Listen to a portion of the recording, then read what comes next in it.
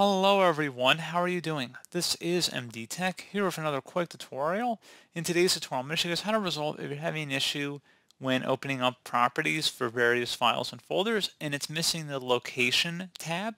So this should hopefully be a pretty straightforward process of how we're going to go about resolving that and restoring the tab. And without further ado, let's go ahead and jump right into it. So all you have to do is start by opening up the search menu, type in regedit, REGEDIT. Best match, come back to Registry Editor. Go ahead and right click on that and select Run as Administrator. If you receive a user account control prompt, select Yes. And before you proceed in the registry, I would suggest you create a backup of it. So if anything were to go wrong, you could easily restore it back. In order to create a backup, all you have to do is select File and then Export. File name, I'd recommend naming the date in which you're making the backup. Set export range to all and then save it to a convenient and easily accessible location on your computer.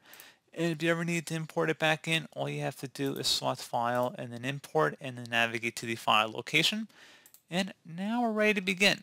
So we're going to start off by double clicking on the HKey classes root folder. So double click on that. And then you want to go down to the directory folder. You can just click on a random folder here and start typing directory. And that'll get you there a little bit quicker. And now double click on that and there should be a shell EX folder. Go ahead and double click on that one as well. Should be a property sheet handlers folder. Just left click on that one time. And now right click on that folder, select new and then select key. I'm going to have a name of the key in the description video. I want you guys to copy it and then paste it in here.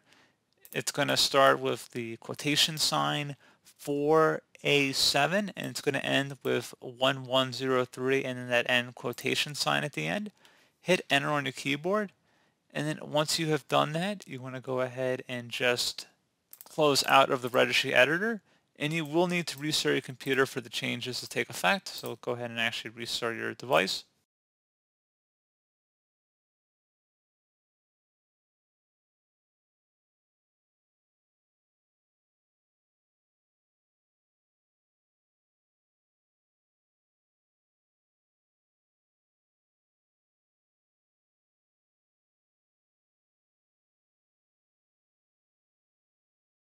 And now, hopefully your issue has been resolved at this point.